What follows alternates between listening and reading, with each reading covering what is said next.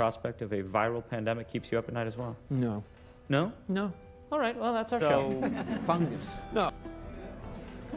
Yes, that's the usual response. Fungi seem harmless enough.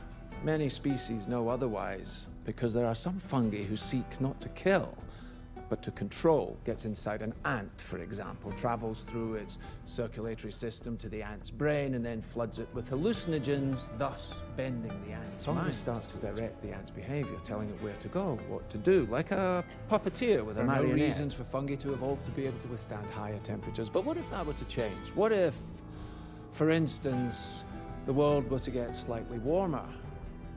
Well, now there is reason to evolve. So if that happens, we lose.